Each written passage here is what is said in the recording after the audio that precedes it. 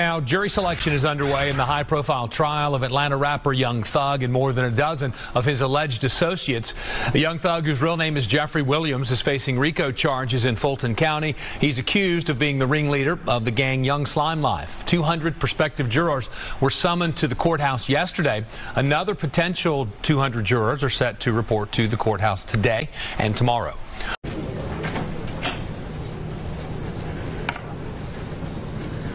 All right, ladies and gentlemen, can you all hear me? Okay, your day started out something like this. You came here from wherever you live in our great county based on a notice that was probably on your nightstand, your refrigerator, or your junk drawer, or some other place you keep stuff in your house.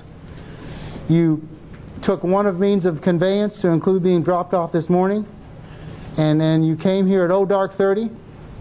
And you came up here to the 7th floor, and you've been sitting around for the day. Is that your kind of experience? All right. I got a notice on my fridge. I'm coming up here to do that on the 12th. So everybody gets called for jury service at some point in time. But jury service, I would submit to you, ladies and gentlemen, is one of the most important things that we do as a citizenry.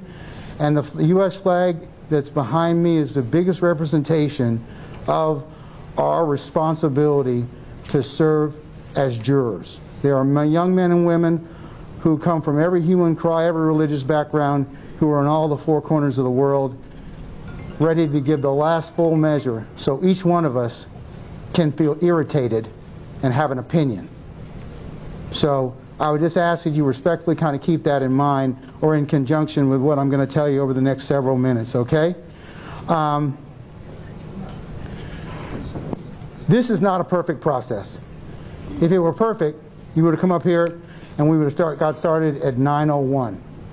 But there's a lot of things that happen behind the scenes of justice that aren't explainable at the time that we're going through them. But rest assured, they're to ensure that each person under our U.S. and Georgia Constitution enjoys a fair trial, a lawful trial, and a just trial. So many of those things happened this morning before you got here, and it just took a little bit longer than what we expected. So you're probably asking yourselves, well, what's going to happen now? You know, we've been here all day long. I'm going to tell you. What's going to happen in just a few minutes is you're going to watch a video. A video that has the instructions for this particular trial that you've been summoned for, as well as the indictment. It's a reading of the indictment. Now, before you all take that apoplectic breath, I'm going to tell you that the total length of time is going to be about 3 hours, 45 minutes. It's like Avatar, but, you know, hopefully you like that. But in all seriousness, it is going to last about 3 hours and 45 minutes, and we're going to break probably about every hour and 15 minutes and go ahead and let you all take comfort, and then we'll show the rest. Once that is complete, so it's 3 separate, you know, sittings of that particular juror video, you will then be asked to fill out a questionnaire. The questionnaire, once you complete that, then you're done for the day. Only those of you that wish to be examined for hardship, I'll ask you to come back on the 9th of January to courtroom 1C in this courthouse, if and only if you want to be examined for hardship. So the letter that Ms. Von Kelch and her team gave you this morning kind of has some information on it about your juror number. Okay, all right, okay. You're gonna get one, okay? All right, okay. All right, Amy, don't do that to me. All right. So you're going to get a letter, and your letter will correspond with a number.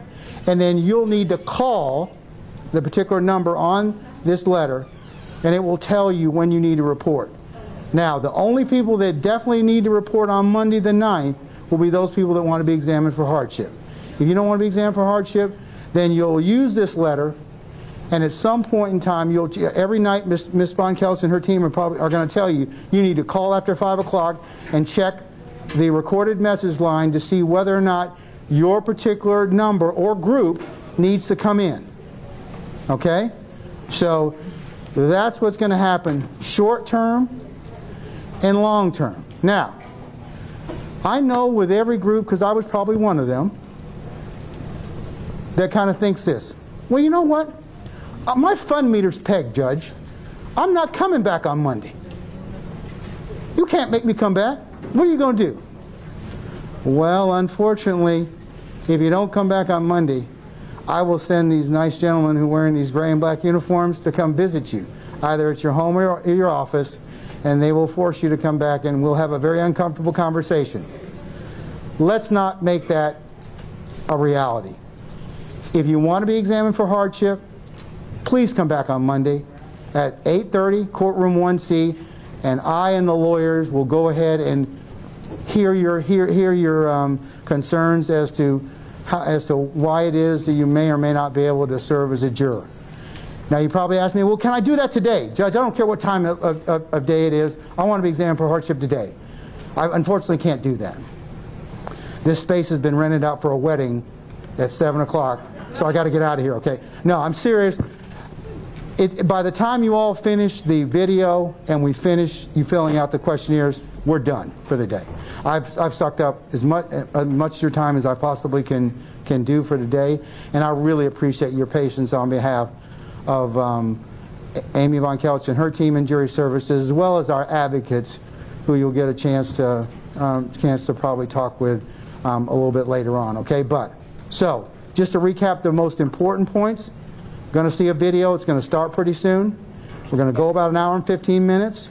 We're going to stop. You're going to take comfort for those of you who want to take comfort. We're going to do that 2 more times. Once that's complete, you're going to fill out a questionnaire.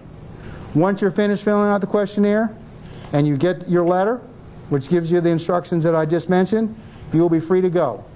If you wish to be examined for hardship, you'll need to come back on Monday, January the 9th, courtroom 1C. You'll not come back up here. You'll come directly to 1C, and then we'll examine you for hardship. Okay? So, with that, ladies and gentlemen, I hope by way of explanation, I know that doesn't alleviate what you've gone through today, but we really appreciate your patience, because without you, we could not conduct business in the criminal and civil justice system.